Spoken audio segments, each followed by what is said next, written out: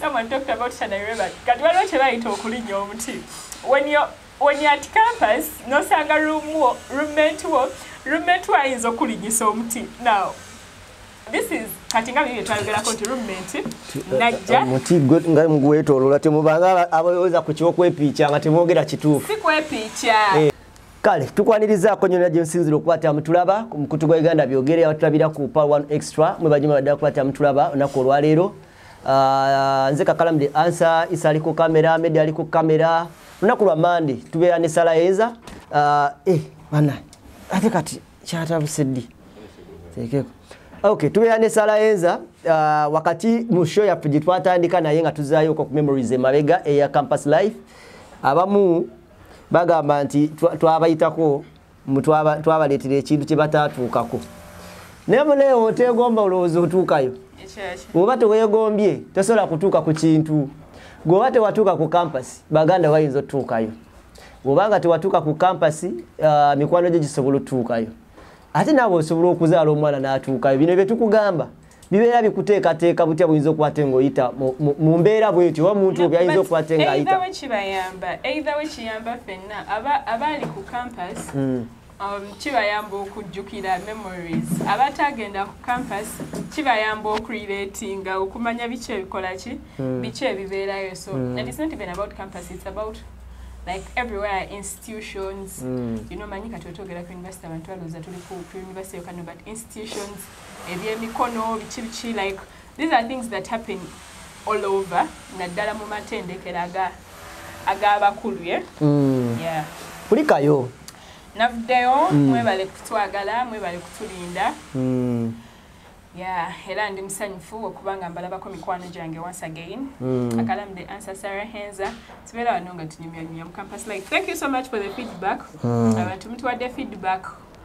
Abantu batusindikira olinakuwandikira Sarah welabidde kano, Sarah kano, Sarah walone kano ke twakola really ebyo bituzaamu amaanyi ne tumanya nti tuli kumulamwa. Yeah. Eno ebeera episode ya kusatu kuba twatandika Campus Life. Era wetwakoma waliwo bangamba tuddeyo okwo muwadde tuvuga speed ne banga tuzeeyo kakatambi mabega naye wetwakoma ng'oli mu nnyumba oli asengusa afunye obufumbo agenzi katono nnyo tuddeyo emabega. No, tusoka tuddeyo mabega. Because we skipped very many things about the roommates. Now, some guy sent you a message, you know, jinsindikira. Gagamba Sarah, you didn't talk about okulinya omuti. Actually, we never did now. Roommates babeera bazibu kakalamu naddala kuba first years. Waliwo kati nze my experience nagenda room and my roommate was yaliwa first year. Naye kati waliwo okugenda mu room nga roommate wo wa year 3 kati gwe ngoli fresher ng'ebintu bitegeera bulungi kati ate ye ngalinga mu year 3 oba 2 nga system akola ki agimanyi nga system agitegeera. Now let me tell you something about that. By roommates abo student, so katonda wakuvaamu n'ogenda mu room n'osanga nga roommate wo abamu babeera abantu balungi. Waliwo ogenda roommate wo ng'ali mu year 3 oba year 2 naye nga muntu mulungi n'akuyambayambako. Naye waliwo lwogenda n'osanga roommate nga ye ali mu year 3 gwe oli mu year 1 oli fresher wakajja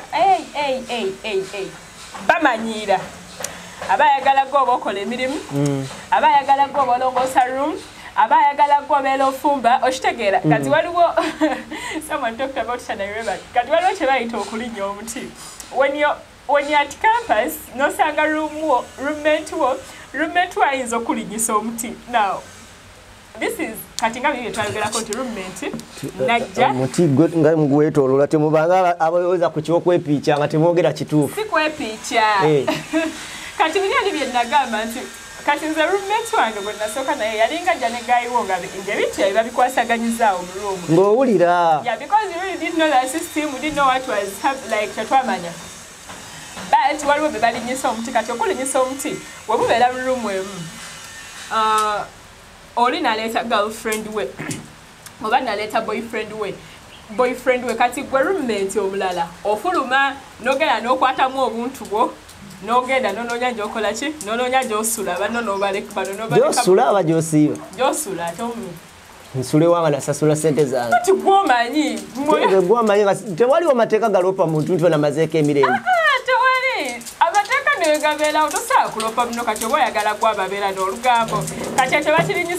bakiyita kulinnya muti era babeera bakulinyisiza omuti okwatamu ogwo n'ogenda bado n'obaleka ne beeyagala kati ku makya obudde we bukya n'okomawo n'okola ki n'onaaba n'oyambala n'okwata obutabo bwo n'ogenda campus but problem is bano barumeti banene aba higher years year 2 year 3 babeera bagala gwe pressure gwaba alinnyo omuti buli kaseera baleeta girlfriend anti gwoba tonnaba kufuna kati omwana kuva kwa school sebo nga batandise dde okukyaza bwoti akyekugamba awana abaana abadetinga mu vaaka naye kyekugamba nti kati omwana wa first year first semester ogamba otyo owa yasiriti fuluma soko fuluma oba otandise oba muzibu ekyo kyebagamba nti waliwo kyebagamba nga tubeera ku redi awo nebagamba nga bakajja ku redi awo ne batugamba nti olaba kakalaamu ati wanu nga yakayisawo omwaka gumu atandise okuyisawo sitole nga sitole ezo either nga ziriko akasente kale kankitwale bwenti olwo kakalamu alibeera kakalamu ati 20 years alibeera ati ataligula ledi kati ekyo wekibeera neeri nti balaba nti pressure first semester wobanga oweyisa mu mbeera bweti olwo ekiritu obeera omudongo lidio obeera system togitegeera kati awo abaana abakulu batekinga nnyo advantage awo ku baana abo abato ababa bakayingira kyokka boy baleeta ba girlfriend gwe akuwa egguni nti ogenda mpaamu ennaku 2 takuwa short notice ojjanga bwokyekingaku nakuba kamba nagamba kati leero ngenda kusuza lijja ng'okwatamu ogwo ng'ogenda ng'onoonya gy'osula oba tolina gyakusula awo kibawo obeeramu nowebika blanketi n'ogizingiriza bwoti omutwe era oba olina okufuna gy'osula kyokka bo we bakyaza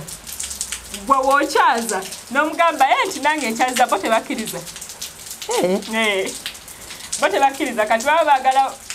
bo bakyaze gwe ogende naye gwe wooleeta bo baba tebakkiriza kulinnya muti so it's really like omuti kwe kukyaza omusajja oba omukazi oba okukyaza omukazi kwe kweyiya gy'ogenda okusula nga munnakyaziza bbaawe oba girlfriend we ate babeera bagenda sula mu kwepicha oyogedde ki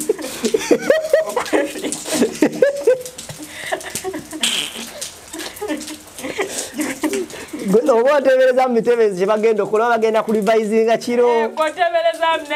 nze ngambye bugambye okwepicha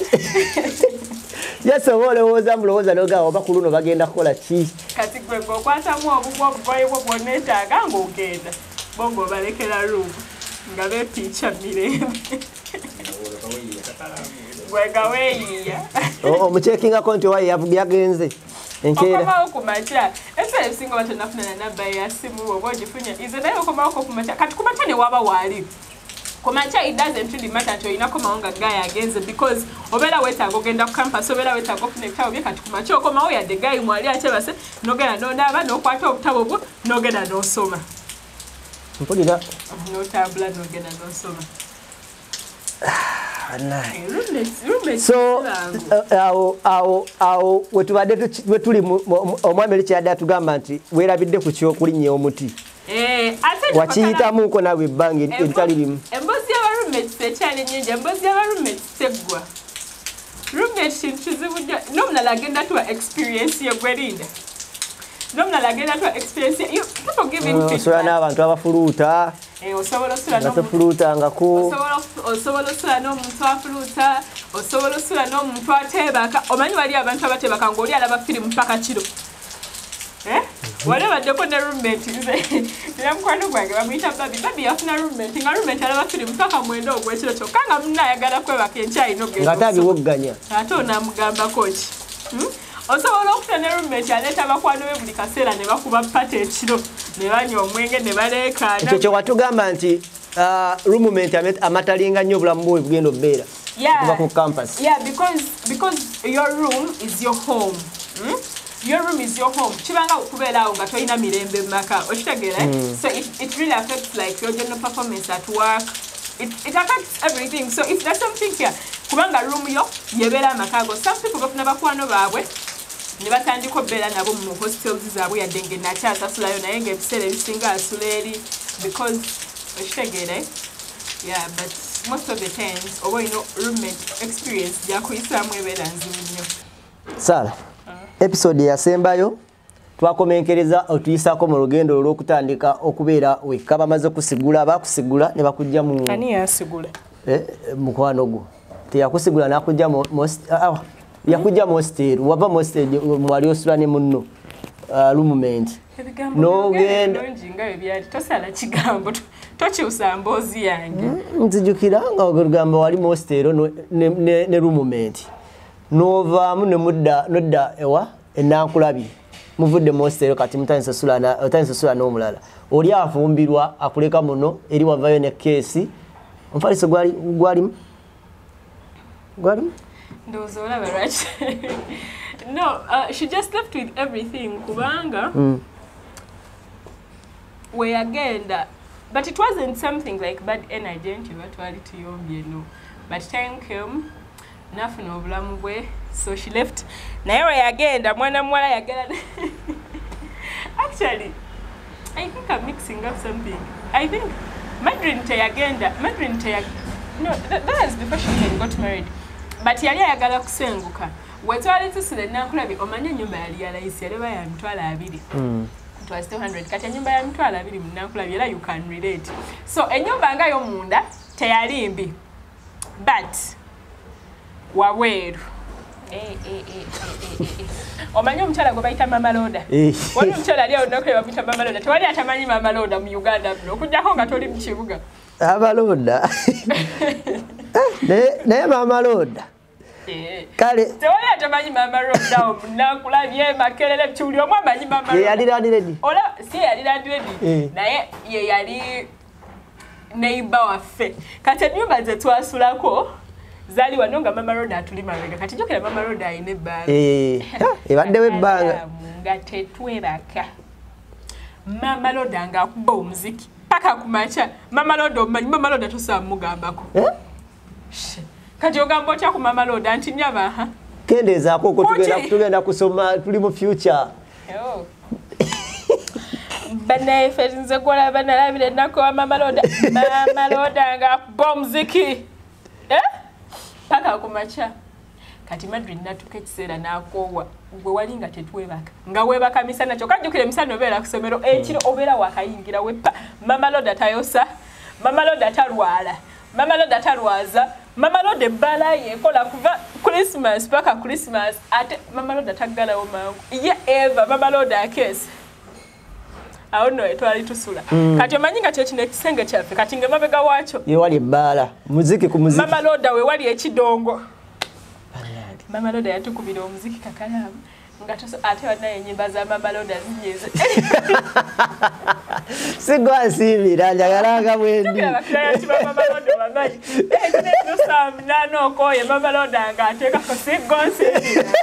kati zinyiza kino mwebase Mama Loda nga ateekako lingala waliwo nasirisa mukono gamba ekirabika amaze awo ku mukaga ne mwebaka kube bakira nti bali mukulyako ku luwombo babasirisirizaamu nava balina enva zaabwe awo ze balya ezo eziŋŋonga bali mukulyanga ensani yaziyita kati nolowooza mwebase ekiro nolowooza Mama Loda alekeddaawo ekiro sawa 7 nga mwebase ogenda ate abali baagala osula ku maini ogenda owulira mazomba yadowoose lingala nga akutte awine longomba nga basooka baleekana jjukira bo baba basimanyi nga basooka baleekana kyekyo Mama Loda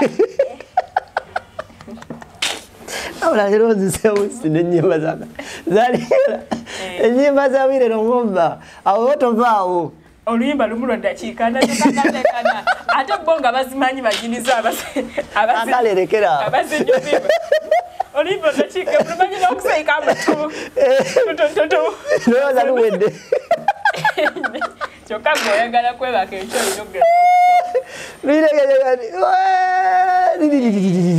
noloza lukomye ogewulira kana webale mama ntoto kakalamu ndabira wano ngambonyewo kibuga kuno awo mukyali mwenna tanabavaawo ate weyavaawo Awo. Kasijukira we yagenda nze nali sina sente zikolaji. Zisenguka. Zisenguka. Ate kati nekirala awe wa Mama Road akumpi. Ne campus kubanga navanga website ebisinga nga lecture webera ya sawa nga 5 because ni nze really an early person nkera so nakera kumacha sawa zinga ntambula paka ku campus. Kumpi nnyo, you know, it's like 15 minutes walking. Ebisele bisinga lecture ne mbanza okuseleti kwatawo ka border ka 10 paka wali ku main gate nga ngende nga nsoma so nali sisobola kusenguka naye it was very oh my god Mama Lord. Watugamba yakulekera wasigalamu na kinaki? Kati yasenguka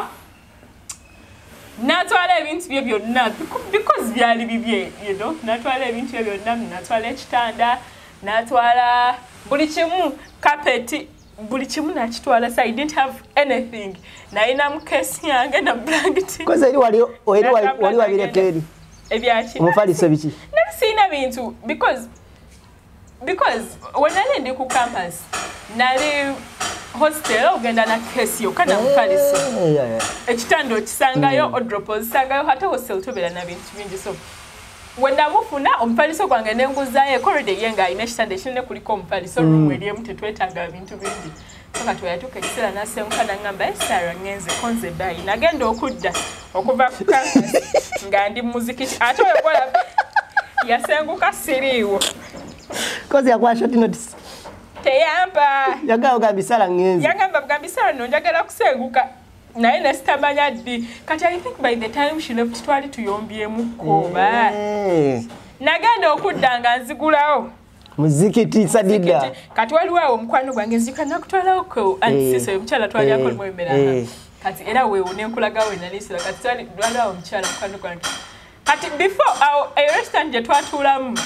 yali eri salooni nga teri restaurant tomanyi lugambo lubeera mu salooni kati mwalimu obuwala obutatwagala nga bulaba bwefuula bakabi kati Madrid we yasenguka waliwo sijja kwogera manya kati Madrid we yasenguka obwana nebugane bulingizaayo nagenda okudda kateni temuwulira tewali kirimu nagenda okudda ng'olugambo oluli ku kyalo bamwanudde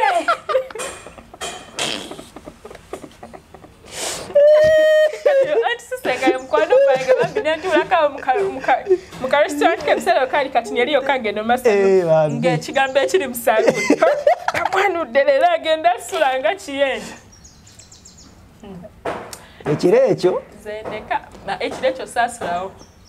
n'olowooza w'okudda so kati ekiro ekyo gwe tomanyi kigambo kyali wali kati ekiro ekyo banaye nga buli obuwala bwa salooni nga kamanyi n'okweleeta kagenda yiwayo masikube kagala kulingiza olide kati nga omanya ennyumba gye basenguseemu yonna ng'eri awo nkyafu nenzijjamu naye nenkoma ku campus nenyingira omuzikiti gwange nenjera nenongoosa bulungi nnyo nenzigalawo nenzayo ewasumma eri munda ku Douglas nemugamba mwana Madrid yasenguse negamba my girl it's okay kati nembeerako awo ewasumma but concentration yawo bana ebirowoozo bibeera awo olowooza kino olowooza kino n'ebitabo salowooza nnyo because kale nalowooza naye saali ku kisenge nnyo kubanga nalinawo summa ate ng'olidde ku Douglas abaaliwo baali bamanyi oba nkyasulawo biki so kati nga tebangana nakuyingira budde bwe njagala so nenkwata obugoye bwange ennyumba nenjigala nenzirayo ewa summa nenkola ki n'obeerako eyo osome so kati bwenamala neŋŋamba kati nalowooza banzirayo waka ndeeta omufaliso gwange nzireyo eri neŋŋamba sijja kukola kisijja kudde because nze hostel nali njiganye nafuluma hostel neŋŋamba sijja kuddamu so nembeerako awo nabeera ewasuma ndowooza for 1 week ku Douglas sente zange nezituuka ze baatuwanga ku gavumenti so kati sente zange wezajja really baatuwanga sente nnyingi to be honest so kati sente zange wezajja neŋŋamba omanyi zajjira mu kaseera akatuufu nali awo nga bansereddeko sente neŋŋamba Yesu webale so when the money came nengenda nengula omufaliso omunene balaba nenguteekayo ekigambo ekiri wali balaba nenguteekayo nengula TV nenkiteekayo naye ng'era sisulayo nenkiteekayo so kati waliwo ebintu byesagula ng'amasuuka biki mamange ebyo ng'alina bingi nengenda ewaka nengamba mama nsaba ku masuuka biki nampa amasuuka oba yampa peya 3 nenfuna blanket ewaka nenfuna biki nenteekayo nengenda mu owino nengula kateni nenteekayo kateni nengula ne curtain rods nenteekamu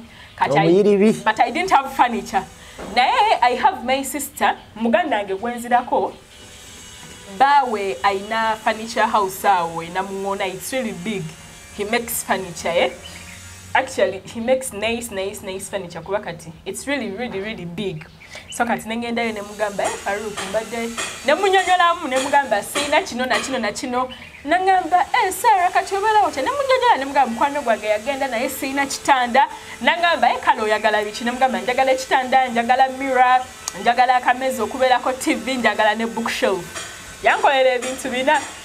ekitanda bookshelf kubanga bookshelf yagisiba ku kisenge ne mugamba njagala ekitanda njagala bookshelf njagala mirror njagala ne akameza akabeerako TV ne mugamba naye sina bulungi sente nangamba okay nja kukolera mpa mu weeks 2 so kati nalooza nali nsigazaawo emitwalo actually it was good faith kubanga yansaba emitwalo 9 ebyo byonna ebintu yansaba emitwalo 9 ne mugamba sinawo sente ninawo emitwalo 4 ne muwa emitwalo 4 nangamba kale nja kukolera so kati nankolera furniture ne kati we yamala okunkolera ng'akyamanja na balance najja waka nasindika abaana ne babireeta bulungi nnyo nangamba Sarah ina sente z'akamotoka ne mugamba siyina ng'amaze okukola naye siyina sente nga njabise nangamba kale kante kano kamotoka abaana bajje bakusibireyo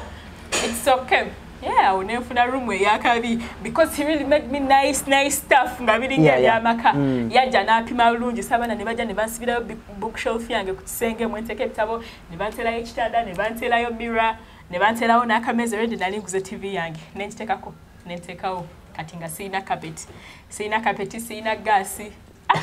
banaye now what happened was akakala mwili mbele yali yakweya kati na bino byogamba mbifuna mu time span city lero naye nga waita week nofuna ne waita weeks bit of nature but kati what happened nina neighbor wange awe nali ne wano ekitabo wano concentration ekyaliwo obo soka kugusa makaga sagala kwewana but I was not a bad learner okay I was already on government sponsorship at course generally nkola teyali nzibu nnyo so kati ngebe byokusoma olusinga ninda nabibuuzo you really know what happens at campus olinda bibuuzo no isa mukono okola ki no soma so what happened was sajja kwana amsana neighbor waffe oya sekera mbera yange ize so what happened was neighbor my immediate neighbor nasenguka kati we yasengukira it was a coincidence nti muganda wange my late sister eyafa yali anoonya nyumba mwabeera yali abeera Kyengera naye ng'akooye kati ezo nyumba nga wekugambye ezo nyumba zetwali tubeerako munda zaali nnungi naye nga wabweru environment nga mbi naye nga nyumba wogiyingiramu weerabira n'okwerabira nti oli mu nzigotta like for a single room it was really nice so kati omuganda wange yafa it was the same time nga naye anoonya nyumba wakola ki wabeera kati najja nandabako nangamba bambi Sarah toyina bino toyina kine mugamba yasiina nangamba omanyi njagala kusenguka ne mugamba ennyumba no terimu muntu yakavaamu nangamba are you sure ne mugamba ye yakavaamu ekintu kye nasinga okwagala enankulabye era ddala Katonda yannyamba landlord waffe era bambi Agatha nkwagala nnyo I don't know if you watch this if you don't but nkutumiddeko oyo omuwala eyali landlord waffe nannyini ezo nnyumba she's the kindest person I've ever seen. Wano we try to yingira yatutekako nnyo embeera ye musooka sasula myezi era netugamba landlord muzibu bamusazeko ekigambo but Agatha nga tabanja rent kakalaamu ng'obeera mu nnyumba nga Agatha akubanja emyezi 6 naye nga takunyega. I think she had money but she was a very good person kati awo wo kyobola obwedde oli mukumbuzo renting okola otya rent nga mwazimba mukibuga Agatha nga takufaako kati ate we yalaba embeera jjukira ebyokunnyanjula byagenda viral omanyi olugambo olwali kusalo ne lutambula kati jjukira abakwano bangawo bonna baali bakoze waliwo botiki kyolugambo ne lutambula ne luba musalo ne lugenda mu restaurant ne lutuuka wa Mama Road bamwanudde jjukira akawala bakalaba kayitaayitawaawo esibira enviiri kati bambi Agatha n'abitegeera ate awo yanvaako buvi ng'akola kwagula bintu nga tansaba rent era nava ne mwezi ennyumba nga Agatha oba manjayo emyezi 3 yagireka bless so kati muganda wange najja when my sister came natwala ennyumba kati already yali akola nga ayinamu kasente mweriranaganye kati awo twerinanye tuli neighbor ate kati nga nkyaguze gasi waki nga nkyaguze emmere yaki gwolina kusoma busoni we yanninaana ne actually yayina ne carpet 2 I remember ba yayina carpet 2 nampaakemu kati awe ebyokulya ne transport eyo yonna semester yabiyimiriramu kubanga ekisumuluzo kyakindekera nga ggalawo twalina wetuleka ebisumuluzo nagenda so kati zenga keera kumakya nenva campus nekomawo nenfumba emmere already ngalesewo agula ebyokulya ebyo bikfc bikinabireka mu fridge nekomawo nendya nenyenda nendebaka like that. Omuwulizaako yakuleka muzikiti? Yeah, we are friends. No, I mean during that time. During that time twali tetwogera kubanga we yagenda yandagirira gye yali agenze naye nga inagambye nti I think twali tuyombyemukko bakatini so nga tetwogera actually naddamu okwogera naye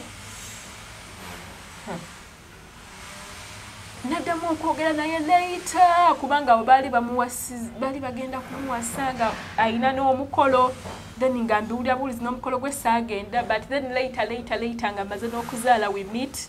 oba twali tugendera kuziika noba yali afiiriddwa something happened oba wabwe waliyo olumbe so I had to go kubanga naye yaliwo ebbombo we were neighbors at home and at school so nengendayo nga biri tetukyabiri nako ng'olwedde kati nange tokyali mu kusabirwa nga sikyasabirwa so netunyumyamu but right now we are very good friends twogera si nnyo but we okay. Awo nenva muzikiti naye yo semester nga muganda wange ezo zali meka kozi wali wakatambulako mmeka? That was the second semester nze yefuniramu bino byonna mwezi gumu nasulayo semester emu nenkoowa naye kakalamu obwavu bwandumire nakulabye oyo omukyala oyo antisise wenakulaga wetwali ekyemisana antisise yampa emmere ndowooza emyezi ng'ebiri nga muganda wange tanajangolooza nina sente z'emmere nga nkeera kumakya nentambula omanya akagere paka ku campus nengenda nensoma ebirowoozo ebibeera awo nga bw'otambula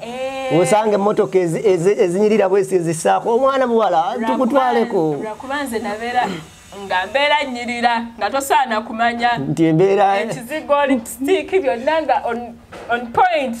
ngera nkeera kumakya nenesiga ka lipstick kange ki nkeera kumakya because nga saagala musana gunjo kyesaawa zigenda bbiri nga netusedda ku campus otudde munda nensoma nenkomawo kati wenkomawo nga siina mmere ate najijjawo nga sina mmere kati nga te antisisa akimanyi kati antisisa kyogola tulina bamukwano nnyo paka kati ogola bayampisa mu kibuga kati jjukira nga olesa nti bami nga nterekera n'emmere kubanga waliwo enakomanga w'ekiro ssaawa emu nga nsanga nterekedde emmere matoke biceere ennyama biki nga nterakaawo saara emmereyo yiiyo nga sigisasula neyenzanya nga ndya emmere nga tukuba ekiboozi kubanga like yakitegeera ne mugamba kati kuba yali mukwano gwange nga mugamba mwana antisise biki ngamba it's okay emmere obumere jjukira wa restaurant era antisise bambi yampa emmere kunankulabye okwo ngenda nensoma nenkomawo nsanga nterekeddeko ekibeera efuyo nzibu nnyo yakutegeera nti wayitako musasi asobwetu newagula neva ku campus kati antisise nga mpaka mmere naye kati golowooza singa asigalayo eri munda byandibadde byanjawuloko it would have been easier kubanga eri nali siinanga kyengula munda naye just nze nakowa bukoowi actually ne Madrid ne weyandigendedde nali nsobola okuddayo naye nali saagala kuddayo mabega because nali nkoyo obulamu bwa hostel nasula mu hostel semester emu nendayira siridda mu hostel so eriyo yakulaba omwana agenda obugenzi you think okubeera mbadde sinakimalayo eri omwana agenda ku hostel ku campus teweewagula bazadde we baba bakusasulidde hostel sula mu hostel because oyinza obutabeera wamukisanga nze nti nze nafuna landlord atabanja nali ninanya restaurant mukwano gwange omukyala nafuka mukwano gwange nga mpa emmere yabwereere nalina omuntu asobola okumpa fani kyekirala nali ku gavumenti nga nsuubirayo kasente buli semester akajja nga akasente kangi kati gwe omwana ali eyo oyinza obutabeera wamukisanga nze really my story is a mixture of luck too much luck okitegeera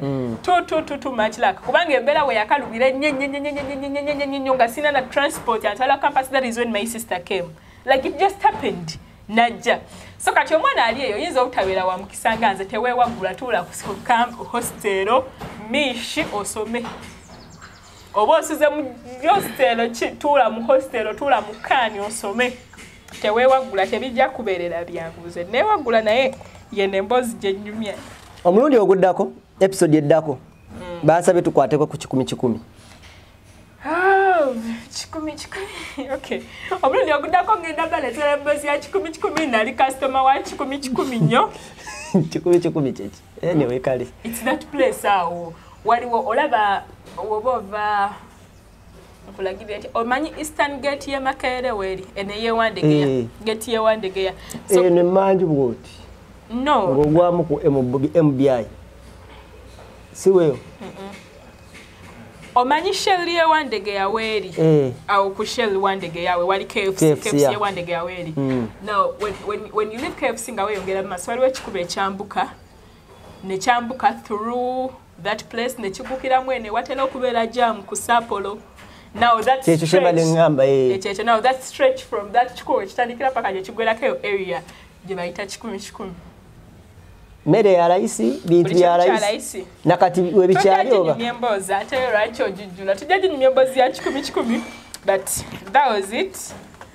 Ow kali twagala basibulira wano abagana apa batulaba mu campus life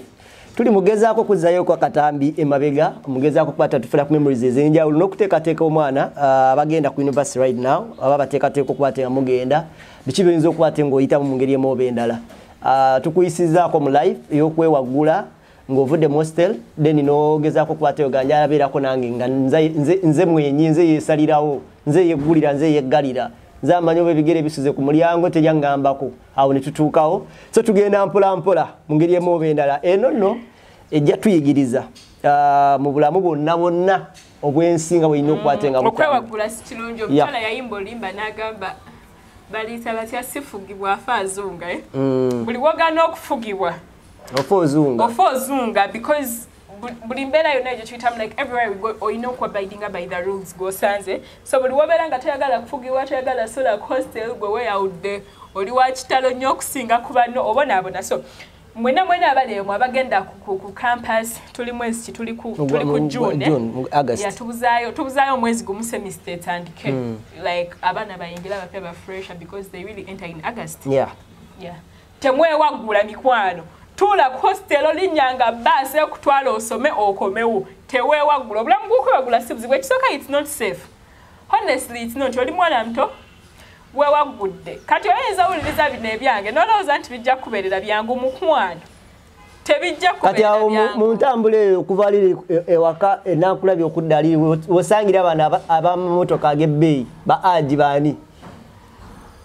awo oyinza obasanga but nze saabasanga by the way nze saafunako na musajja nkwana munankulabye n'ebiseera ebyo nenkulagako obufaananyi bwange obufaananyi bwange mbuyina onaba oyagala obulaga abantu ojja kunsaba ng'oli kyasi nsaba bulungi nali mwana muto nsaba bulungi nja kubukuwa mbuyina we nasulire nankulabye nsaba bulungi kankulageyo kamu abantu ona tobalaga bufaananyi bwange batuli mbiyina gwe nkwata bulungi waliwo kano Brenda keyansindikira nali mwana muto naye bufaananyi bwange bwonna mbuyina so temwewagula mikwano. Now that is me nankulabye yali rumi yange gye nali settings wali tulina nsonga lwaki omusajja yali akuyimiriza weeri naawe